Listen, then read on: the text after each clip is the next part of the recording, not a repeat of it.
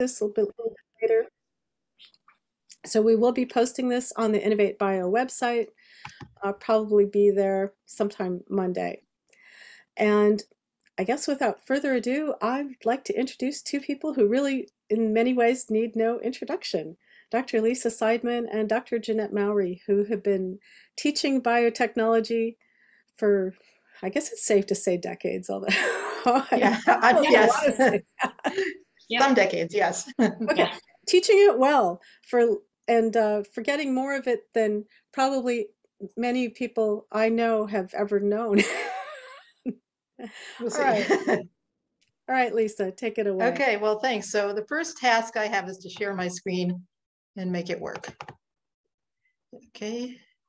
It worked. It worked, yay. That was the first obstacle. So I want to thank everybody for coming. And thanks Sandy and Cassandra for organizing.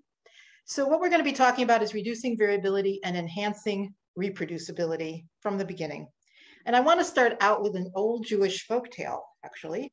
And according to this folktale, a very famous rabbi was approached somewhat aggressively by a man who asked him to explain everything there is to know about Jewish law while he was standing on one foot. And according to the story, the rabbi complied. He stood on one foot and he said, "Do unto others as you would have others do unto you." That's everything you need to know. All the rest is commentary. So I thought about that folktale when I read this story about Deming. So as you probably know, Deming was a scholar, a statistician. He was a founder of an influential quality movement here in the United States and internationally. And the story is told about him that he was getting ready to teach a 4-day seminar on quality improvement when he was approached by an executive. And the executive said that he was too busy to attend the seminar.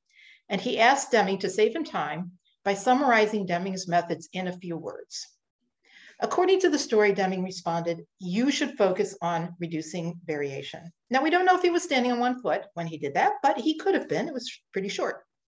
So what Jeanette and I want to do for the rest of this 50 minutes or so is we're going to do some commentary on Deming's comment of reducing variation. This idea of reducing variability is a really key one, and it doesn't really matter what kind of environment you're teaching your students. So for those of you in more of a bioproduction, biomanufacturing kind of setting, it's really pretty obvious to students that if you have, say, a biopharmaceutical, say a drug, and the dosage varies, clearly that's bad. That could result in even fatalities for patients. It's obviously undesirable. But for those of us who teach in programs that are maybe more research oriented, we have a slightly different, the concept takes a slightly different demeanor.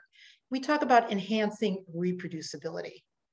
In either case, it's important to do this to have a quality product. So in one case, your product might be a tangible thing like a drug. In another case, your product might be a research finding. Either way, you want to reduce variability. So this idea in research has led to the concept of the reproducibility crisis, or the term reproducibility crisis. This dates back to 2012. Scientists at Amgen could only reproduce 6 out of something like over 40 groundbreaking research papers. And that kind of hit the science community pretty hard. And similarly, scientists at Bayer could only reproduce 25% of their results. And that led to the term reproducibility crisis. And a lot of scrutiny in the scientific community, a lot of work being done to understand why is research sometimes irreproducible and how can that be avoided.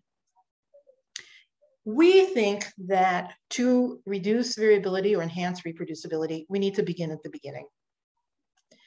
And I don't want to talk, there are books, I don't want to talk about these books at this moment, just to say that all the things that Jeanette and I are going to be talking about in this seminar are in books. It's all been written down. Okay, so learning about variability. We have a course called Basic Lab Skills for Regulated Environment. And when we say basic, we don't mean electrophoresis, we don't mean PCR, we mean really basic, like the calculations for making a 1 molar solution. Basic measurement, like how do you measure volume? And everybody, of course, teaches their students about pipettes. How do you measure weight, pH, light? How do you make simple reagents? How do you make buffers? Assay is really important because assays are about the way that we get information in the lab. So it's really important for students to understand what an assay is and how to do it correctly. We do a little bit of centrifugation and filtration, but basically this is a very basic course. So on the surface, the students are practicing these really basic techniques, but there is a thread that's running, a current that's running underneath the whole course. And that's this idea about variability. How do we understand it? How do we observe it? How do we control it? How do we reduce it? So Lisa, just one comment there. So when we talk about this course for our advisory committee for the program, the members of the advisory committee, when they hear the title, Basic Lab Skills for a Regulated Environment, they are ecstatic. They are so happy to hear that we actually put emphasis on the regulation of the environment too. And they want students who've had the class. Sometimes they hire them with just that class. Yeah. Anyway, okay, go ahead. So today we require this class of every student in the program, but I'm going to talk about a section that's for people who already have a bachelor's degree or post-baccalaureate section, which we teach once a year. There's other sections taught more often for the associate degree students. I'm not going to talk about them today. So the students have, in this particular section, they have at least a BS degree or maybe chemistry. Lots of them have graduate degrees, masters, PhDs. Sometimes they have lots of industry experience. So we're going to be showing you results from participants who are qualified to begin working at least as an entry-level technician or scientist, but many of them are far beyond that. And the reason I want to show you data from this section is because we learn a lot about variability and where it comes from in the workplace by looking at the results of what happens with these people. So the way the course works is there's some lecture, we introduce them to GMP, we introduce them to regulatory affairs, and then they do a series of laboratory exercises. And then the really important thing is they put their data up on the blackboard or whiteboard and they discuss it. And the discussions are student-led, and I really try to be quiet during these discussions. So when I say begin at the beginning, I mean it. This is going to be an activity where all the students have to do is read the value of measuring devices. So for you, don't try to read all these numbers, a lot of numbers here. I'm going to go through this a bit. There are 3 different devices we're working with. Thermometers on the left. There are 3 of them, 3 thermometers, A, B, and C. They've been placed in a beaker of water that is equilibrated to room temperature over a period of time, so it is equilibrated. They measure the length of some objects with a ruler, and then they measure the volume of water in graduated cylinders. We just throw food coloring in there to make it easy to read. And then they put their data up on the board and they discuss it. If we just look at thermometers, we can talk about that for a minute. So one of the things we ask the students, they're guided through these questions in their lab manual, do we expect the readings to be the same? If we just use a single thermometer, would it be more consistent? Would it be more accurate? Why is there variability in the readings? So these are questions for them to think about. They usually realize that one possibility is maybe the water is not homogeneous or the temperature is not constant, because variability in a sample or whatever you're measuring is always one possibility. But usually the students realize that for this particular example, the water is equilibrated. That's probably not the biggest source of variability. So assuming it's homogeneous and the temperature is constant, then maybe the variation is due to differences in how the students have read the level. And it's certainly true that people do sometimes read, particularly when we're looking at a line, might read it a little bit differently.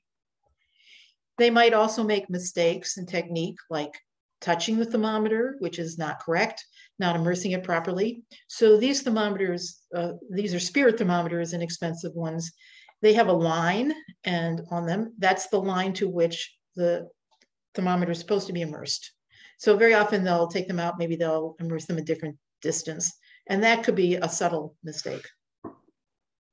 And by the way, I did forget to say when we first started that if people have questions as we go along, maybe you could put them into the chat, and then Sandy or Cassandra or Jeanette, we can answer some of them as we go along.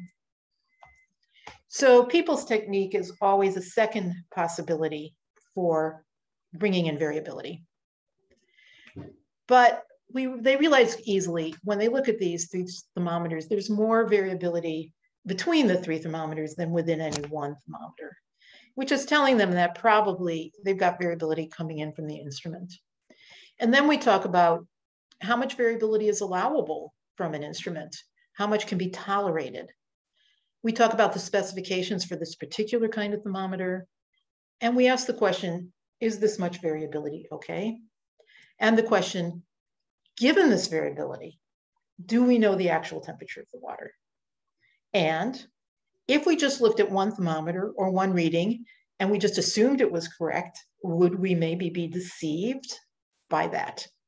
Now, this question of, is this much variability okay?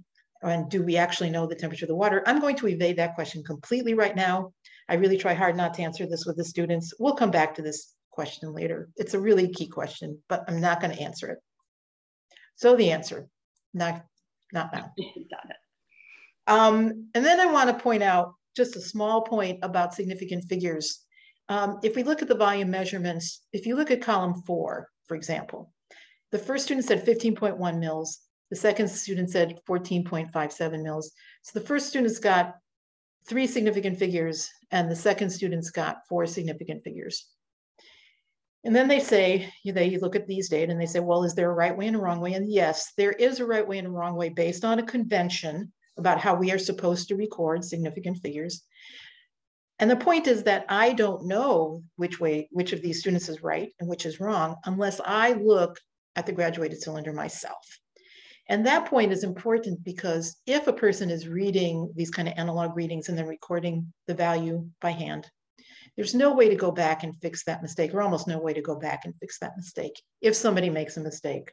So that's the kind of thing you want to do correctly the first time. It's maybe could be considered a documentation error if you do it incorrectly.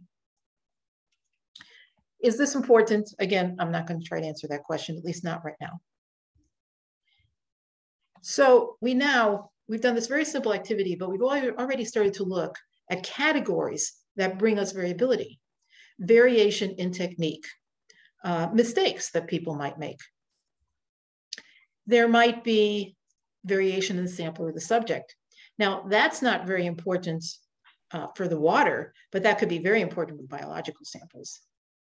Instruments, their construction, their calibration, their operation, the environment, temperature, very important for pH, also important for high accuracy weight measurements for small volumes, small amounts. So all of these 3 categories give us variability. So at this point, the students have sort of started to explore these three categories that can give us variability. And in fact, this is sort of a mystical idea. We expect some variability in all measurements. Even when experts make measurements, even when they do everything as well as they can, there is still variability. And if we don't see it, it's because it might be because the system isn't sensitive enough. So if the variability is out at the 4th decimal place on some device and it only reads to 2 decimal places, like a balance, then we're not going to see the variability. But the variability is still there. And then sometimes it just means the measuring instrument isn't working. So an example of this, this happens pretty often in the associate degree classes, particularly. A student will say, my pH is rock solid, 7.62, 7.62. I even did this procedure and it's still 7.62. And it turns out when you look carefully, the students did not immerse the probe in the sample. So sometimes a really rock solid measurement means that something's wrong. Nonetheless, we want to reduce variability. So then I'm going to talk about making reagents, which adds a little bit of complexity. We've already talked about with the students before we get here, how to use a balance, how to pipette and so on. Now they're going to make some reagents where they have to weigh something, measure volumes, combine them, do some calculations. To begin with, they make 4 simple reagents: saline, which is the easiest one we can think of, calcium chloride, magnesium chloride, and 1 mg per mil BSA. Now, it's really important. We're talking about variability. So we need a way to see variability. We need a way to detect it. And this is basically a quality control procedure. What we use is conductivity measurements. Not ideal in every case, but they're pretty good. And with conductivity is a fairly inexpensive instrument. So it's pretty easy to get one. What we usually do is we have one student calibrate a conductivity meter.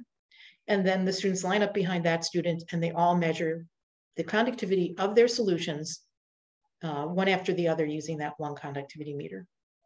So then we get values and we have data. So what I'm going to do is show you that data And what I'm going to do first is to run really quickly through images of what it looks like on the board. Don't try to read them. I'm going to make it easier to read in a minute. I'll show it in a more organized way. So here's 1 year's data for this activity, another year, nicely. This person made very nice table. Another year, not such a nice table, but interesting data.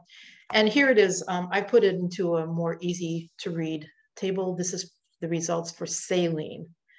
The very top value is for Jessie, who is our lab manager. We sometimes tell the students to assume that she's right. And we ask them, is that a good assumption? But again, I'm not going to answer that question.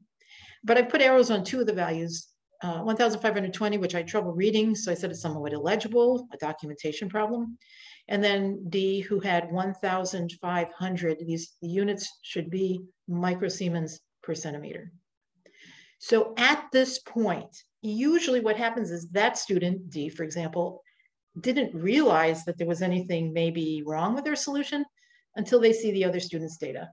And then they look at that and they go, whoa, maybe I made a mistake. And then the students, because again, this is student driven, they will usually think to look at that person's calculations. Sometimes an off by 10 calculation is the problem, which doesn't look like the problem here because it would still be a little high. But the students will evaluate it. And very often in the case like this, they figure out what was wrong. So we can often just leave the students to figure this out. If we go down to the bottom, we see that even if we, and then, well, that is a question though, why are those 2 values different? And can we throw them away? So one of the first things students want to do with their own data is to throw away the outliers. And we talk about, no, we have to look at these. We have to try to figure out why they're different. We don't just throw them away, we think about them. But then that brings us to the last question. Even if we figure out what's wrong with those 2, we still have a range from 12,300 to 14,500 microsiemens per centimeter. Is that much variability okay? And again, I'm not going to try to answer that question right now, but the students will try to answer it and they will usually think about that. So the point so far, if we are going to control variability, we have to detect it. There is the documentation issue, really important, we know, to employers, just really important in the workplace. Sometimes calculations are a problem. We all know that. And then they get to the actual production of the solution. And we can't take it for granted that they're doing it properly, even the most simple solutions. So here we have sophisticated students. And every year we're going to have some problems with 1 or more of these solutions, even the most simple ones, even saline. If we don't do any quality control steps, we're not going to see the mistakes. So then we have these questions, which I'm not answering. How do we handle the outliers and how much variability is acceptable? Here's data from a year where we have magnesium chloride, 15 millimolar. This data is all over the map. Well, not all over, but it's pretty variable. And then the question the students need to decide is what to do now. If they don't come to this themselves, I will tell them to do it again, maybe in teams, maybe working together. Somehow they have to work this out because this is not okay. They should be able to do better than this with magnesium chloride. And every year there's something which just goes haywire like this. And then sure enough, the students spend half an hour and they figure out what the problem is. Here's another situation. Here we have the first value that I flagged, 24,300, almost for sure an off by 10 error. They're really common. But then we come down to the bottom one, 1,500, which gives us a range of 1,500 to 2,910, which is almost double. And so we ask the students to think about that. Is that 1,500 close enough? And again, the students will usually come to this themselves. They'll troubleshoot that value, and sometimes they'll find a mistake in something like that. And then lastly, I want to show you BSA. Okay, BSA is really variable every year. This is a low concentration. We suspect, and I've never explored this, but this would be an interesting little project. I don't think conductivity is the best way to measure variability in BSA. But the other thing we do know about BSA is that it's very difficult to weigh out. So we're asking them to make a low concentration, but we don't want to ask them to make more because it's expensive. We're asking them to make a low concentration, and it's very powdery. It tends to develop static charge. It's a classic example of something that is difficult to weigh, and it brings up all the problems with weight measurements that we can run into. So we take it for granted that it's easy to weigh out chemicals accurately. We just sort of assume our students can do that, and that's not always true. So BSA is a really great example of why it's not so simple. And that variability occurs every year. But we found even the magnesium chloride can be problematic. So this is a little bit of an aside on the subject of weighing. You have a technician weighing out a chemical in a regulated environment, and an inspector comes along and says to the student or the technician or scientist, how much chemical did you weigh out? And the person would presumably look at the display on the balance and they'd say, well, I weighed out so many grams. And then maybe the inspector says, how do you know that what is displayed on the balance is correct? Now, at that point, we would like our students to give a fairly sophisticated answer. We would like them to be able to say something like, I calibrated the balance with standards that were traceable to NIST. We would like them to sort of have a sense of what NIST is and what calibration is and what does traceability mean. So we want them to be able to work in a conscious manner and to really kind of get how do you ensure accuracy in these kinds of measurements. Okay, I'm going to turn this over to Jeanette because now we get to the hard part, and I'm going to leave Jeanette to talk about that. Okay, pH. pH. So I probably, when I first started teaching in the program, I probably learned more about pH and how oblivious I had been to pH in my career in research and at a company. So the reason that it's so much more complex and adds that level of complexity is because the instrumentation is more complex. You've got multiple components to the instrumentation. You've got to maintain an electrode. You've got to check the efficiency of the electrode. You've got to fill the electrode solution. You've got to take into account the effects of temperature, not only on the electrode, but on the sample itself. And then you have the difficulty of pH. What is pH? It's a complicated concept. So I'm going to show some data from some of the same students that we had. There are several slides. And again, it's reiterating the concept of why you need quality control because of the complexity of pH. So Sandy, are you advancing slides or am I doing it? Oh, I can do it. I can do it. Yeah. Okay, I did it. Yeah. Yeah. Okay, so the first slide here is showing just a 1 molar tris buffer. And, you know, the students' pHs line up pretty well except for Lana's. And Lana probably, without having a quality control measure, without comparing to the other students, probably wouldn't really think that there was anything wrong with her 8.14. It doesn't look that bad. But if you look at conductivity as well, you can see that probably what happened is that she didn't add quite enough HCl. She stopped too soon in bringing the pH down to pH 8. So, you know, everyone learns from this, but Lana probably learned the most in that one. Okay, Lisa, next slide. This slide is about making a more complicated buffer. It's multi-component solution. It is based on tris as well.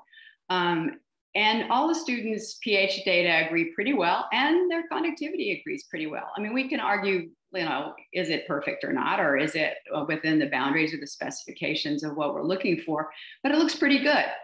But Saeed's data, which is this 6.76 and the 35.1 millisiemens, is not in line with the rest of the students. And Saeed is a PhD scientist from Nigeria, a very diligent person who supervises technicians and students in his own lab, writes grants, does research. And he was very concerned and, you know, a little bit upset that his solution was not really right. And he started thinking about all the ways that he could work on quality control with his own students and technicians. So it was really eye-opening for him. Okay, next slide, Lisa. And this slide is just screaming why you need conductivity, because the pHs all line up almost perfectly. But is this okay? Different from these other conductivity measurements? I would argue, no, that's telling you some really important information, and probably it's about weight. It's probably a weighing error to create that. And then you can get more of a fine point on it with the agreement with the 26.8 from the 33.1. Is that okay? Again, we're kind of bailing on how much variability is okay, but certainly this is concerning. Okay, next slide, Lisa. Oh, and then we have TE buffer.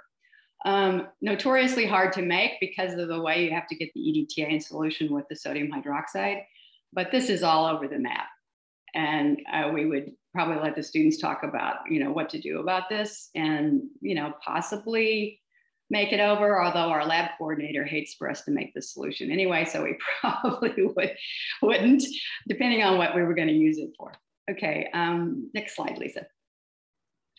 Okay, yes, we did go to the lab, not just to teach. We actually went to the lab to do some research of our own. And the way this came about was we had a group of students in the post-bac program, and they were really a very stellar group of students. And they were getting a lot of variability on their pH measurements for almost the entire time they were working in the class. And that was concerning to Lisa, but it was also concerning to the students. They were pretty perplexed as to what was going on. So Lisa decided to give two of those students, two of the most stellar, like with the greatest attention to detail, gave them a project to take one buffer and using all the pH meters in our lab, see if they could get decent agreement or at least some more consistency than what they were getting. And basically at the end of that project, the variability was still there. It was still all over the place. So Lisa kind of thought, well, maybe we can do better. So she enlisted me to go with her into the lab in the summer, and we spent 2 days at least, maybe longer. Yeah, longer. We did chapter and verse on pH meters. I mean, we had the manuals out, we were determining efficiency, we were figuring out whether the electrode needed to be retired, we were controlling for temperature. We actually did find one electrode that needed to be retired based on its efficiency. Make a long story shorter, we were able to get plus or minus 0.1 pH units in terms of agreement. Still, that's the best we could do, okay? So we were, and we did have multiple manufacturers for the pH meters. I mean, there were some things we needed to contend with here, but is that good enough? Well, for a teaching lab, one could argue, yes, it is good enough for a teaching lab. But what does Mettler say? So Mettler says, perform your next pH measurement in compliance with USP. A successful calibration will result in a reading that is within plus or minus 0.05 pH units of the pH value of the verification buffer at the measuring temperature. They go on to explain that a little bit and to say that USP demands a pH meter with a precision of plus or minus 0.02 pH units.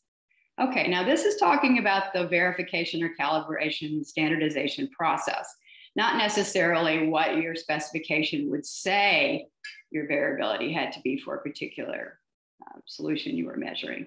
But this is tough to achieve, and it would be impossible to achieve without knowing all the things, all the sources of variability that we've already talked about, the temperature effects. What does the sample do? How does the electrode maintain? Is the electrode still good? Is the filling solution there? Is the filling solution hole been opened? Is the junction clogged? All of these things that are discussed in the book, okay? And that we teach our students and that I was blissfully mostly unaware of when I first joined the program. So, all right, I'm gonna turn it back over to Lisa. Okay. Okay, so I'm going to show you another thing from Mettler. So don't try to read the slide yet. I'm just going to try to explain this a little bit. So Mettler, by the way, has wonderful resources. So for those of you who get kind of interested in measurements and all different kinds of measurements, Mettler has a library. It's all free, really good, well-written stuff. And all you have to do is set up an account with them and you can just freely download their stuff. So I strongly recommend it. They did a webinar on pipetting and how do you get accurate results in pipetting. So what they have, this was done by a statistician. This webinar was presented by statisticians, professionals in this area, and they have the concept of error propagation. Now I'm going to say that I cannot explain this the way a statistician would, but I get the idea of error propagation just as a lab person working in the lab. So what they're saying is you have, say, a complicated procedure like next generation DNA sequencing. They show a graphic of it on the right. And in order to do this procedure, you have a lot of pipetting steps, maybe 39 individual pipetting steps, or in another case, 24 pipetting steps. Each of those steps gives you an opportunity to introduce variability or the word error. And they're using the word somewhat interchangeably. They're not synonyms, but they're strongly related. So if you're putting in a little bit of error or variability at each of these 39 or 24 pipetting steps, that error, that little bitty bit of error or variability is going to propagate or accumulate as you do the procedure. So errors that you put in the beginning, and it's something like just pipetting, is going to influence and can have a heavy influence on your results at the end.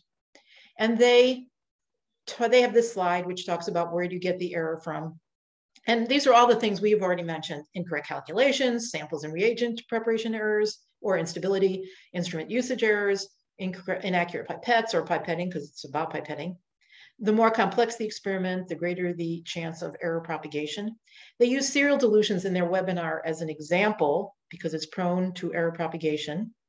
And we have also added, students have to read the instruments correctly, and documentation, which can be, these are two more sort of basic ways that we can get variability or error propagation. And Jeanette, did you want to add something here? Yeah, just we see the error propagation all the time in the protein purification course because we do an enzyme assay, and they often have to do serial dilutions because you don't want to use, a lot of your sample. And in order to do the assay accurately, you've got to have the right amount. But then once you have to, go through all the calculations, add the different reagents, then you've got to magnify back by the dilution factor, and that really, magnifies whatever error you had to begin with in your sample. So, we talk about that, the error propagation part, and it's pipetting. I mean, this is mostly pipetting, although you have to make the solution correctly to begin with. Yep. Okay. So this is sort of a summary slide. We want to reduce variability. We want to increase reproducibility. That's basic. If we don't look for it, we won't know it's there. Reducing variability requires reducing mistakes. It's also about controlling temperature effects, controlling how we operate and maintain instruments. And we're only talking here about the most basic aspects of work. We're also talking about results from students who are sophisticated and experienced. And what this is basically telling us is that variability creeps in, even for people who are sophisticated, even for people who are doing things that are pretty basic and essential. And we also have talked about how errors made in these very basic things at the beginning of our procedure, they follow through, they accumulate, and they adversely affect the final results. And so it's really important to look at this variability and understand it and reduce it.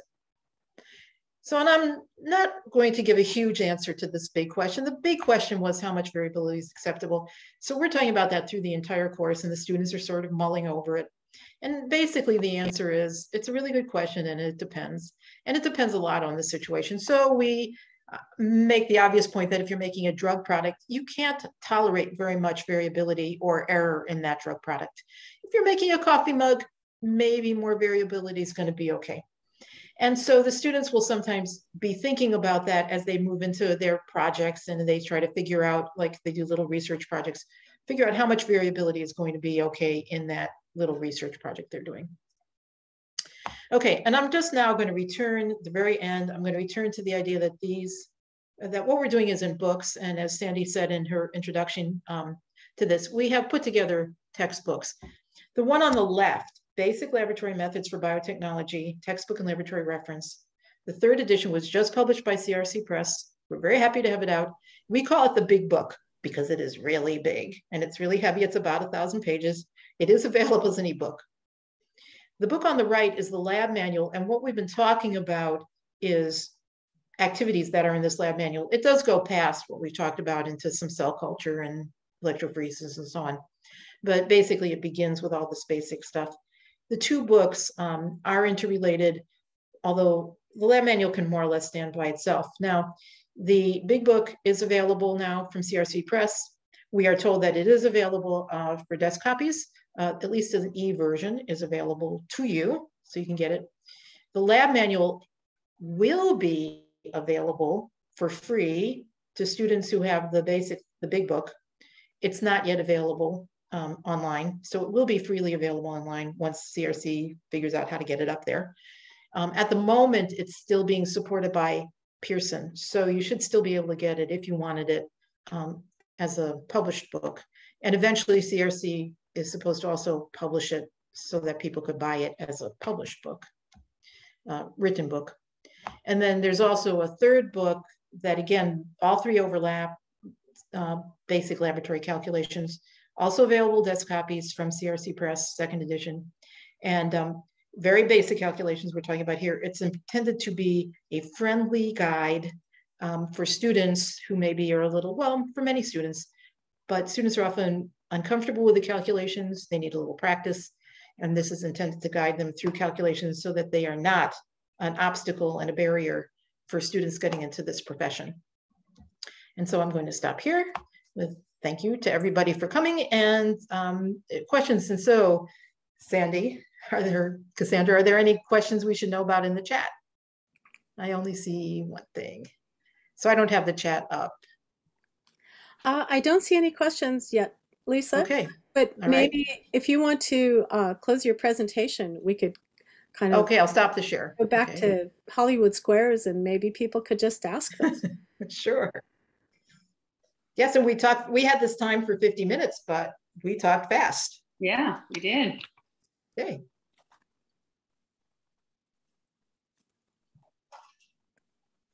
So go ahead if you want to unmute yourself and ask a question.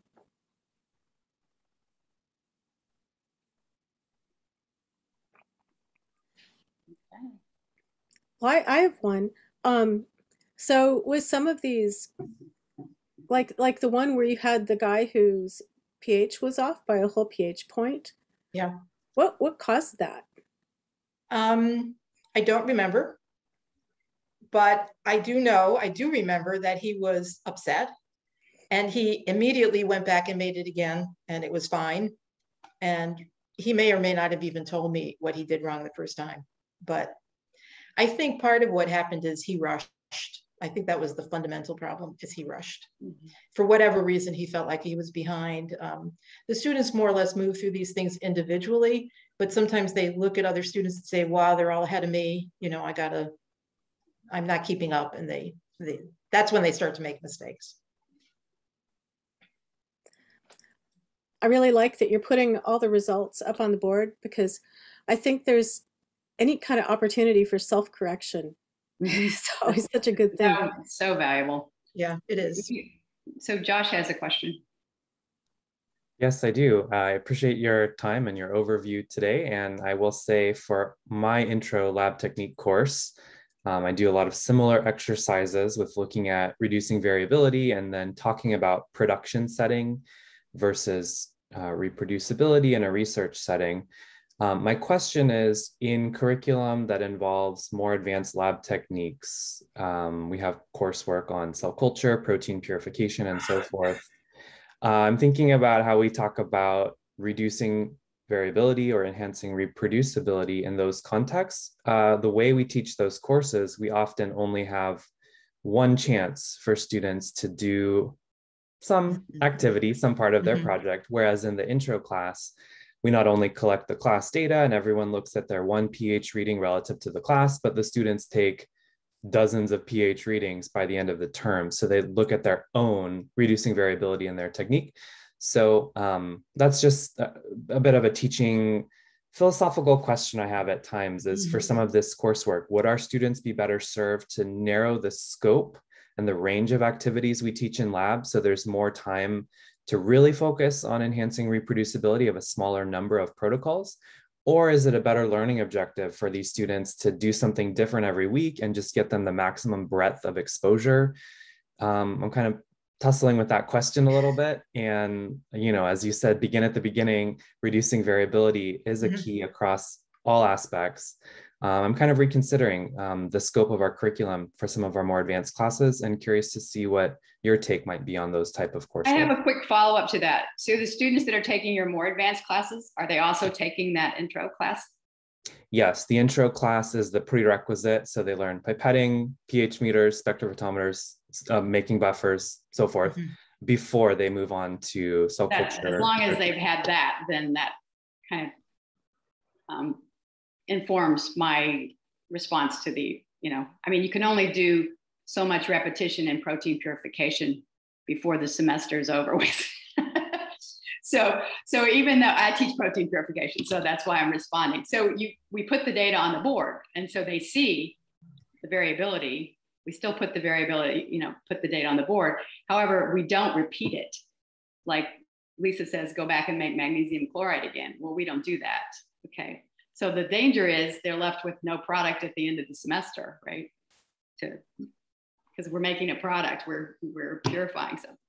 But they've had the class, they've had Lisa's class, they've had that basic lab skills before. So I can't completely answer your question, but I can say that at some point you got to just do the procedure, or otherwise they miss the point. All I'll say is I don't have an answer. Yeah, I know that putting the boundaries around what you teach is like the biggest issue for every teacher in the whole world, deciding this is inside my boundary and this is too much. And so Josh, you're really struggling with that. But you're already doing good things by doing the basic part. So what our message is always, to learn those basics, you have to learn them independently of PCR and CRISPR, right? Yeah. You can't, if you're focused on even protein purification, you're not really going to be thinking about variability and consistency in making your solution, right? So at some point in your curriculum, you have to focus on only that. I guess that's the way I would answer it. And after that, you got to decide. Yeah. And I think every program, I mean, all of you are presumably from programs, you may have other answers. Our program made some decisions, and I don't know that there's a right answer and a wrong answer. Yeah. Sure. You mentioned variability. Variability creep and the stealthiness of it. We teach the intro course, and then students get so focused on their project, and we see the variability creep back up in basic measurements and pH readings and so forth. So it's a question I'm reflecting on. Will it best serve the students in their transition to the workplace to really slow down in class each time that happens and say, wait a moment, we're all going to keep repeating a little more on these basic measurements, review the basics more extensively, or a brief reminder and then forge ahead with the project. And so I'm kind of experimenting with that. And I think the framework you presented today makes me think I want to spend a little more time reinforcing the basics, that students will be best served in that regard. Yeah, that's great. Good. And I see Purnima and somebody else has a raised hand. I think Daniel is first. Okay. I can let Daniel go. Yeah. All right, thank you. I'm just curious. I know with students, if you focus on this too much, then they're following a protocol and they have a step like rinse with 300 mils of water, and they will obsess and try to measure exactly 300 mils when it's not really important. Yeah. So I was just curious how you you said talk about how much variability matters, but how do you bring that in? Like, for sake of time, you don't need to measure this closely, but this one is super critical. Jeanette, do you want to answer that from like proteins point of view? Well, I think it's just time at the lab bench that gives you that. I mean, I don't think there's any real, you can somewhat lead a student, see how that's not important, I mean, see how that really wouldn't make a difference. But until they're more comfortable in their own lab skin, I don't think you're going to be able to just, I mean, I think you're absolutely right. I mean, that happens. But I will also say, I remember a student, Sarah, who Jeanette will probably remember, who was extremely compulsive about all the things that didn't matter. And she would be in the lab forever, but she was the only one who could grow. She was growing orchids. Yes. And it turned out that nobody else in the whole world got orchids to grow except for Sarah. Yeah. Because she was so compulsive. So I don't. Growing orchids, you got to be compulsive. I mean, I probably couldn't grow orchids, but. So again, yeah, I don't have good answers to either of the questions that you guys. Those are really good questions. They're really good questions. Yeah. I guess Purnima. Yeah, Lisa, thank you. Actually, more than a question, I think I was kind of chiming in, and Daniel's thing got me a second point to chime in. So regarding that absolute to the T following to the SOP, it is really important, especially, I mean, coming from, this is something I've seen in the biomanufacturing when in companies where they have to follow that, something that's to compliance and published and everything. So yes, it's so important for the students to actually follow every millimeter, micrometer, microliter to the point. But at the same time, it's also important for them to realize that, like at anything, they for that purpose, they have something called deviation reports, because you do have that slight modifications, they have to deviate from what's on the SOPs. So when you do that, it's very important to document that you did deviate because the pH didn't hit what it was supposed to be. So if you're supposed to add 300 milliliters, you may have had to add 310 to get that pH. So the objective is to hit the pH, not that you have to add 300. So then you have to actually report out that you actually did add that extra 10 in the, and it's so difficult to, I guess, teach that, because now it's very contextual. It's like, if you're doing this, then you need to do this. If not, then don't. That's one. And so, well, I guess my one question is, well, could that be in the intro, or is that too much? Would that be too confusing, right? Then the other piece I was thinking of adding is from a previous conversation. So while students are making buffers and learning how much to add and how to weigh and all those basics, one thing that is noticeable is, depending on what they are adjusting pH, if it's buffers, plain buffers, then that's one. But if they're trying to adjust, for example, a protein, the pH of a protein. So if you've harvested, you've eluted with a very low pH and you have to bring the pH back up, then how you add makes such a big difference, because if you add it rapidly, you actually precipitate and destroy the whole product. But you have to add it drop-wise, and you have to make sure that you have to make sure, I mean, it's all written down, add drop-wise, but they need to understand what visually it looks like. If you're adding, if that drop-wise is too big a drop, you have to go smaller a drop, because you're now precipitating the protein out. So again, yeah, it's basic pipetting skill, but how basic? So I just thought I'll kind of add that there. Yeah. All good points. Yeah, right. Yeah. I have a question. Do you talk in the book about some of the things that could be done in the procedure to minimize variability? For example, making a master mix. You mean when you're talking about PCR? Oh, PCR, DNA sequencing, lots of things. Yeah. Well, yeah, that's in there. I don't know if it was in the context of variability. So is that brought out as a specific point? In the context of PCR, it's mentioned. But yeah, it is a more general point. It's something we could think about. Yeah. I mean, that we do stocks, which is a sort of somewhat of a version of master mix. I mean, it's a more simple version of that. Right. Yeah.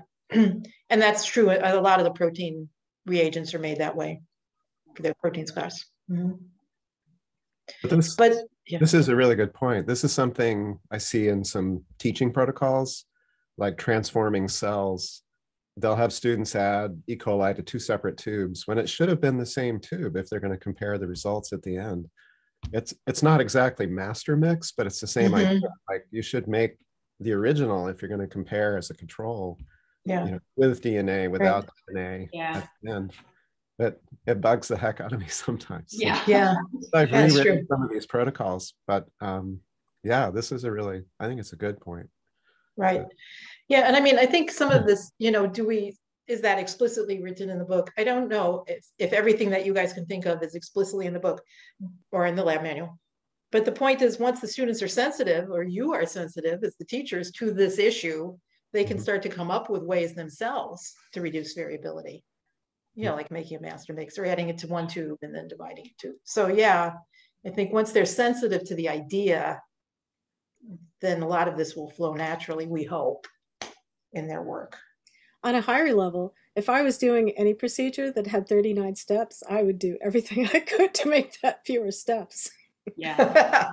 Okay. Well, apparently yeah. Well, Most you of would the know. time we're not doing the step with 39 steps, but anyway. Oh, no, Right, I exactly. understood.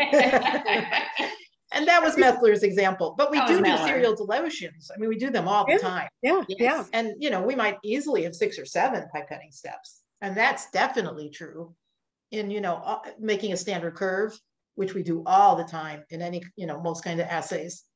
You know, we got multiple pipetting steps. So, yeah.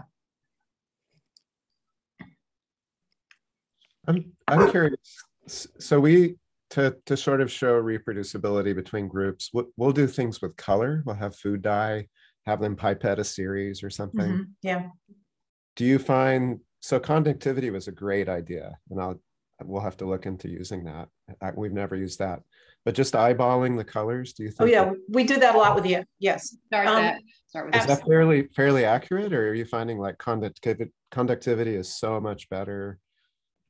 Well, yeah, for a buffer, yeah, for if you're making a biological solution which is colorless, you got to use conductivity. I mean, I don't know a better way to do that, but yeah, I mean, to start with, the food coloring thing is great. Yeah, we use food coloring when we introduce spectrophotometry, and we introduce assays.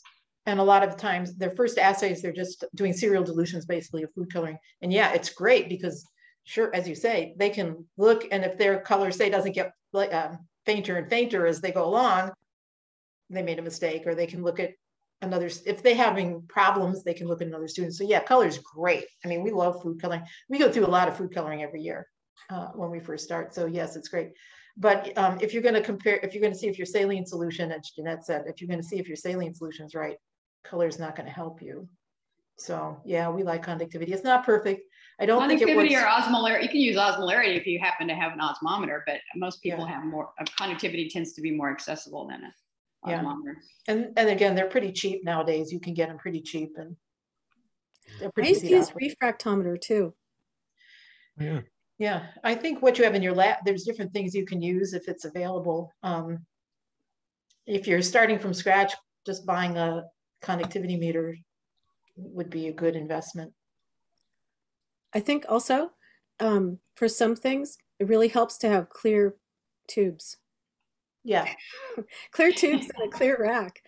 Yeah. I found more mistakes by having a whole line of 1 mil tube, 1.5 mil tubes, right? And looking at the volumes. That's right. You know, once we do lots and lots, we're going to do lots and lots of serial dilutions and standard curves. Lots and lots of those for all sorts of assays. The protein assays, the enzyme assays. I mean, if the volume is off, look at them. If they're not all the same level, then you probably have a problem. That's right. Yeah. Right. I was wondering too, I really like the data sets that you shared. Do you have, are those available somewhere? Are you keeping some of those? Because I think those could be like really good discussion points. There are data sets in the PowerPoint because you saw them. Those are the most clear. So there are more around. They're just photographs, you know, they're just JPEGs, shots taken of the board. Those were the best ones I found when I was looking through old. If anybody ever really wanted more, we might be able to find some more. And I haven't taught the associate degree section in years, but we might be able to get some from the associate degree sections from a different teacher. If somebody really wanted those, we might be able to get them.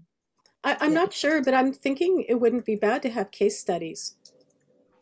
The ones that I showed in the pictures are the ones that my JPEGs are clear, you know, they're the best JPEGs that I have. But yeah, I mean, if we could talk about it offline, Sandy, and see if we can find some more. Okay. Yeah.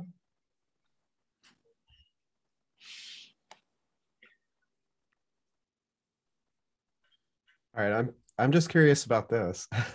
Since this is a group that teaches these skills to students, do you guys have something that will stick in their head about micropipettes and stopping at the first resistance? Do you have a way to say it that really stays with students, or do you also find that they forget? And they do forget. Yes. Yeah. They learned all this in Lisa's class, and then I get them in protein purification, and we have to go over this again. You know, but Usually if they're starting, they do some, you know, a protein assay or simple assay or something, and it's, you know, all over the place. The standard curve looks like, you know, crap. So then I go, okay, could you show me how you're pipetting? And, you know, usually we can correct it, but these are small classes. I mean, I'm not sure how many people you have to correct, but, you know, or you could just do it one more demo for the next class. But Yeah. they do forget. They definitely forget. Yeah. Yeah, I don't think I have a magic way. If somebody had a mnemonic or I don't know, just I some. don't know. Song? We need to come up with a song. Well, that was always why I had them in a clear rack on the edge, so you could hold the rack up and you could see if anything was off. Yeah. Yeah. Yeah. I do that when they finally get to the PCR, and there's always a couple that are a little bit off. Yeah. Right. Right. Mm-hmm. I find if I tell them that they only have this much reagent and they have to pipette, like they only have like 2 microliters extra, that they tend to be more cognizant of proper technique if they know that they don't get any more. Well, But that's not a bad I always idea. have a little bit extra behind, but they don't know that. Yeah. Yeah, that's actually a good idea. Give them Yeah, an it is a good idea. aliquot that's too little if they overmeasure. Yeah. Yeah. It's like you only have like 5 microliters extra, so once it's gone, it's gone, and that helps them just think about it more. But Yeah. Yeah. Okay, well, it's been a great session. Are any more questions before we? No, I appreciate the questions and the comments. Yeah, they're good questions, and That's to which we always don't good. necessarily have any answers. Yeah. No, we don't have answers. Yeah. Right. We have the same questions. Right. Exactly. Yeah. No, it's a good discussion though, because Yeah. I always want to think about Yeah. where these things And come different from. people have solved different parts of the problem, which is great. Right. Yeah. Mm-hmm. Okay. This was great. Thank you. Thank you all. Yeah. Thanks And, for everybody for coming. I'm going to stop recording.